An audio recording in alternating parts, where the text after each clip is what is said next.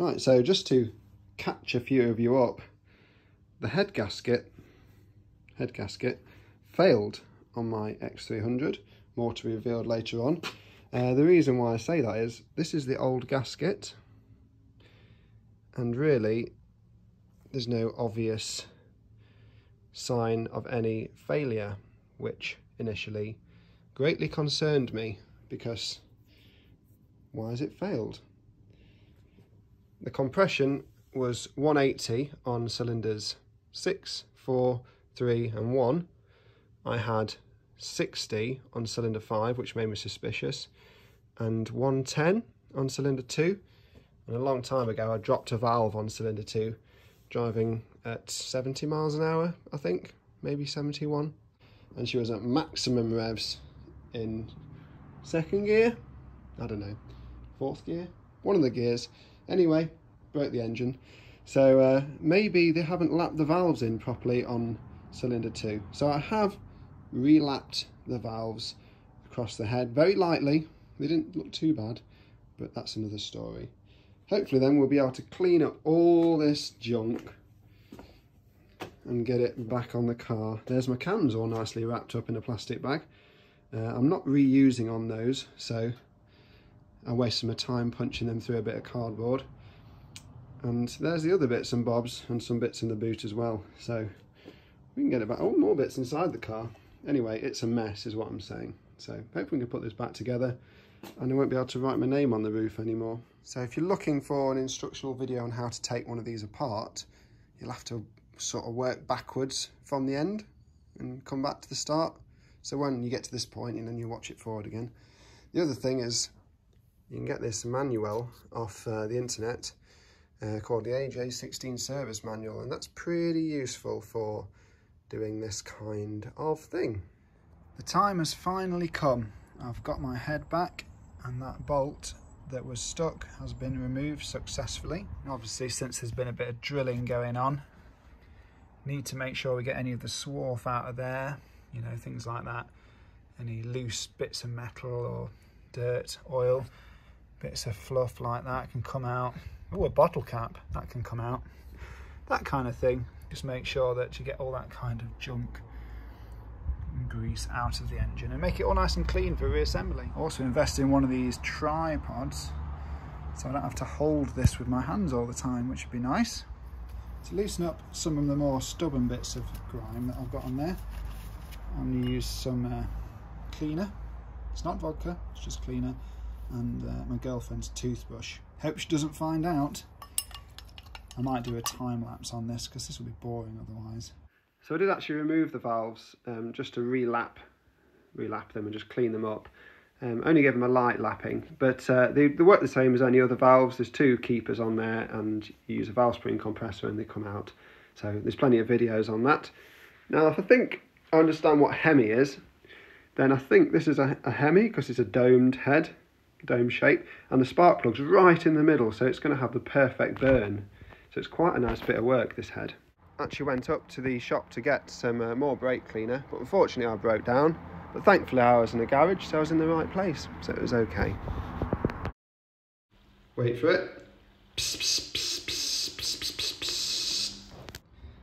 Okay, so it's getting to the point where it's almost cleaner than my jokes at work, so it's pretty good. Hopefully we'll... oh, a bit more rubbish. Go to that. The other thing I've done is I've written down all my torque measurements ready for putting it back together. So first of all, I'm just going to install the cam buckets and the shims. If you do take your engine apart, make sure you keep these in the order they came out in. So on a bit of cardboard, write your notes out. I've slightly lapped my valves in, but they were pretty good, so I only used a very finest paste and did a slight clean up on them. So I think, hopefully, I'll check them, but hopefully they'll be okay in terms of clearance. Nipped out this morning to get some really important supplies, and after months of waiting, it feels like the head bolts have finally arrived, and I got some more parts cleaner. Whenever you take anything apart, it's pretty useful to use photographs to be able to remind yourself of how the thing went back together. And in this case, I'm using it to tell me which cam goes in which side. These are both timed up to top dead centre, and the cam lobes on cylinder 1 are pointing towards each other, so I need to install them the same way again. It's important to keep your bearing caps in order. Obviously I'm going to clean these first, so I'm not going to show you that because it's a bit dull. But Jaguar have done a very nice thing, and they've actually labelled all of the caps with the numbers. So it's almost, well, I think it's impossible to get them in the wrong order, pretty much, as long as you follow the labelling instructions. So when it comes to your cam, it's important to handle this with some care, especially if it's going to be out of the engine for a little while. Don't clean it. Keep a bit of oil on it and keep it lubricated, because it is just steel, so it will flash rust. So make sure you don't spray this with brake cleaner and then leave it bare. If you do clean it, spray it with WD-40 every couple of days. That's what I've been doing, and it seems to be nice and clean still. They're also quite brittle, so if you drop them, they'll probably break. That's just basically due to the fact because they're super hardened steel. Now what I'm going to do is I'm just going to put some oil in each of the cam bearing thingies, whatever you want to call them. Just going to apply a little bit of oil into each of these. Just a dribble like, you know. Whoa, that's gone in the wrong place. Just a dribble of oil. That's gone in the wrong place as well. But I can distribute it with my finger, so it's going to be okay. Just distribute it with my finger.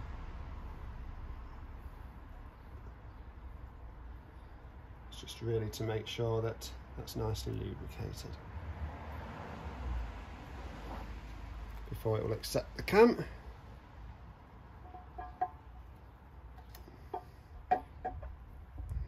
Obviously it won't go down yet because I haven't got it torqued up. The other thing I should note is I've got this on some blocks of wood now, so obviously when I do bring the cam down, the valves will come down, so they need somewhere to go. They need a void where they can go to. Otherwise you may bend your valves, which I don't want to do either. So in turn I'm just going to get my cam bearings and I'm going to clean them and install them. So obviously I'm going to start with the E sides. This is labelled E1, so that means it goes here. All the letters on these face the same way, and you can't get these the wrong way around because the head bolts have to go through there, so there's no way you can get that the wrong way around. The other thing I'm going to obviously do is I'm just going to apply a bit of oil to each of the cam lobes, so when I do start turning it, it will be lubricated. You could use assembly grease at this stage, but hopefully this engine will be running in 24 hours or less, so it's not really beneficial for me to use assembly grease. I don't want to clog up the oil channels with assembly grease. If I was building this head and I knew it wasn't going to be running for a year, then I'd use assembly grease. So I'm just giving these a good clean with some brake cleaner and wiping the bearing face with a little bit of oil just to help prevent any wear. I don't know what the marks on the top mean. I think they're just something to do with the casting, so they know what mould's gone wrong. And as you're going through it, it's important just to check on the inside for any score marks on any of these. These all seem fine, so that's good. I mean, it's amazing considering this engine's got 150,000 on it, how little wear there really seems to be on it. So for the purpose of torquing this down, I'm first going to start off with just a normal ratchet and do the most of it most of the way down. And I've bought myself a fancy new ratchet from Halfords. It's brand new, so I'll know I should be able to get the torques in the correct range. I'm going to cycle this up and down a couple of times first, just to make sure that it's good, and then I'll use it to torque down the bolts. These Halfords tools are pretty good in my opinion. Not that I know that much about it, but they seem good to me. So first I just sort of hand tighten them all down to make sure that I don't cross thread anything really. It's always good just to start things off by doing it by hand and then work around the ratchet. And the way I was doing it is when one felt loose, I tightened that one down, and when a different one felt loose, I tightened that one down, just to the point where it started to get tight. And I figured that would bring the cam down fairly evenly on the springs if I did it like that. So now I've got this brought down across the whole thing to the point where they're all pretty much touched down. I can start to torque all the bolts up here up to the 17 to 23 foot-pounds, so I'm going to leave it at 20. It sounds like somewhere in between the two.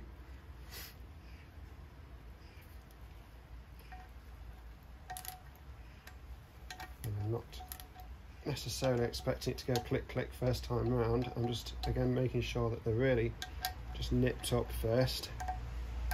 It's important to work these down relatively slowly and not all at once, as I said before, because you might snap the cam, which would be bad news.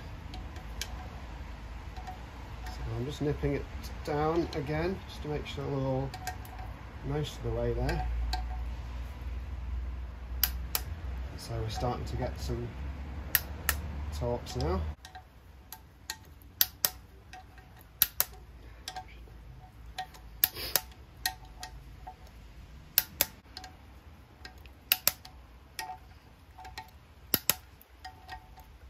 Now it's just time to repeat for the inlet cam.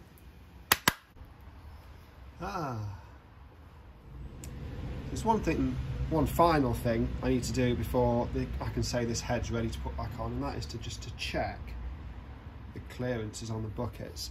Now the cam lobes need to be pointing essentially away from the buckets to be able to do this, and to be able to move them I've put 2 bolts there, and I'm just going to adjust it with the end of a socket depending on where I want to put it, and if it's correct it should be like a tightish fit. So that's pretty much perfect. It's 30 to 36 and 30 feels it's just gripping just perfect, so that's absolutely spot on.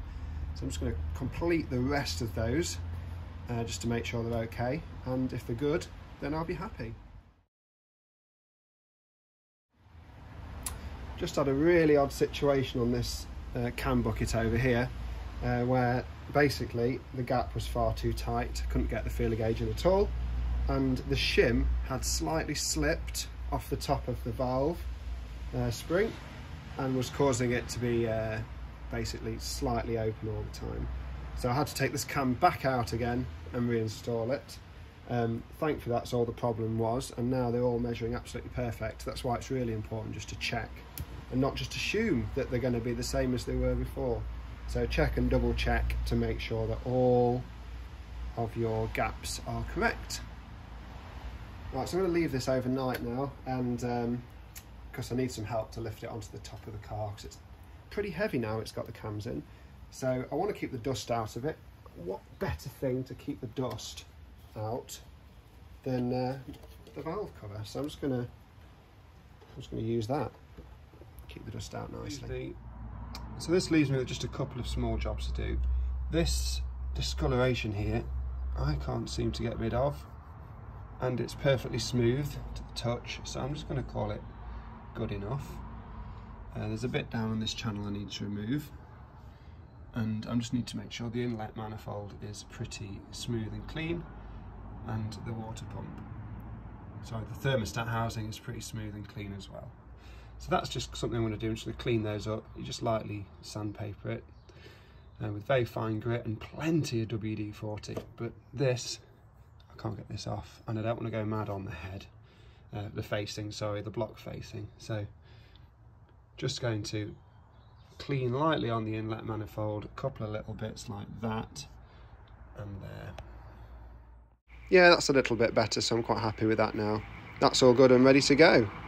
One final easily forgotten thing is to make sure that the cams are timed, so when we put the head on it doesn't come into contact with cylinders 1 and 6, which are up. And if the fuel crisis wasn't bad enough, they've had the gas lines dug up on the street, and now the electricity box has just let go. So it's almost like we're living in the 1300s, Dark Ages, something like that. You can see the hanging wire that's gone. Scared the living daylights out of me. It's a good idea to make sure you've got your wing well protected, because after all this work, now would not be the time to drop a great dent in the top of it. So protect it, and it'll give you somewhere to rest it halfway, because you've got to lean right into here. It's also a good idea to inspect your head gasket and just make some comparisons, make sure they're the same. This one actually looks slightly better quality in some areas, like the holes line up slightly better, so that's pretty good. So I was looking at this cover on the back and I thought, I wonder if this could be the problem. I looked at the gasket and noticed it's got 2 separate chambers. Anyway, so I pulled it off and, well, yeah, I snapped a bolt.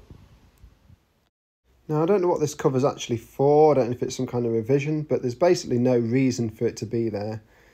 There's water in the bottom half of the chamber and oil sits at the top half of the chamber.